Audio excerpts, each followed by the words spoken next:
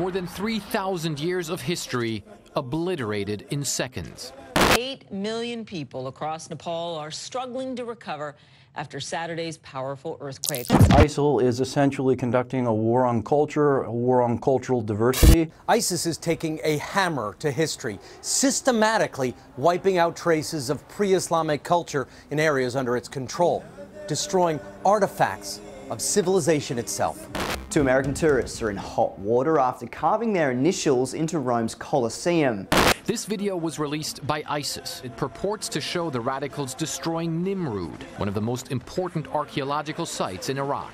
A road crew in Belize have destroyed one of the country's largest ancient Mayan pyramids in order to extract materials for road fill. This winged bull, a god who protected the Assyrian Empire 2,500 years ago, now powerless against these modern-day vandals. A Taiwanese boy accidentally punched a hole in an extremely valuable 350-year-old painting. It's worth around, get this, Margaret, $1.5 million. The estimated 5.8 quake drove thousands from office buildings and train stations, even damaged national treasures, creating that crack in the Washington Monument's capstone. The photos show the terror group blowing up a temple within the UNESCO World Heritage Site. This predates the dawning of Islam, and this is partly why ISIS claims it wants to destroy it.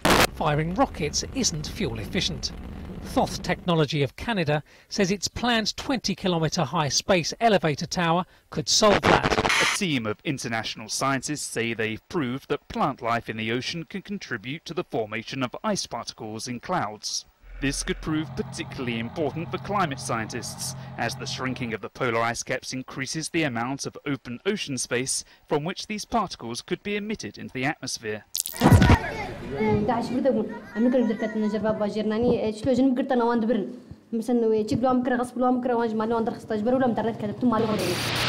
I've been plunged into absolute despair at the monstrous things that human beings can do to human beings. I have seen families with young children living without tents with another 2 months of winter to go.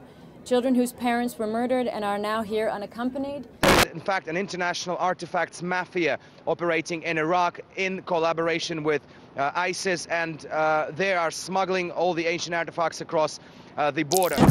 The high-resolution recording and production of an exact facsimile of the tomb of Tutankhamun is part of a major initiative by the Supreme Council of Antiquities to preserve the tombs in the Valley of the Kings.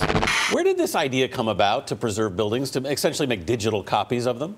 Remember when the Taliban destroyed these famous Buddha statues in Afghanistan, and there was an entrepreneur named Ben Kassira who was just shocked by this, and then realized that he had invented a technology that he might be able to preserve digital replicas of things like this before they're destroyed. Archaeologists over the past few years have been trying to funnel them hide pieces, bring them to Damascus, which at least at the moment remains under government control. A Chinese couple projected a 3D hologram of the Bamiyan Buddha into the niche where he lived for so long.